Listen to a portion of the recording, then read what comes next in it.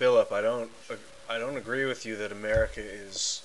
Oh God, okay, I see your point that America is people are fiddling as Rome burns. People are like listening to their iPods as America burns or falls apart. But listen, it's this Bush administration is really a shitty administration, and people have been very ignorant of politics. But really, in the last 6 to 8 years, since post 9/11, 2001, people have gotten more politically active, and especially with the improvement of the internet and video internet, people are getting incredibly politically active.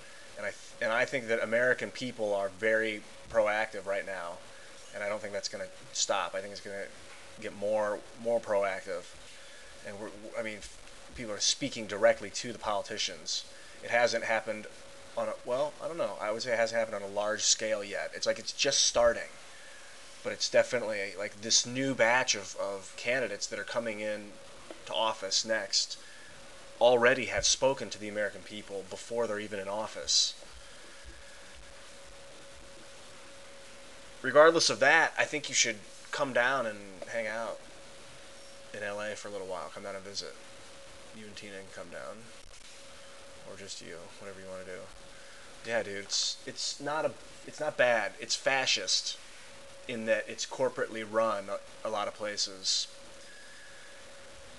The dollar means a lot to a lot of people here because your rent is $1,500 a month. So you have to fucking work or make a lot of money to live in a city. Your rent is cheap if you live in not in a city, but I want to live in a city, so money, fascism.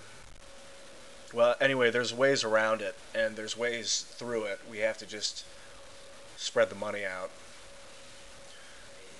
um, but not by force or by dictation, just by people understanding what the money's for.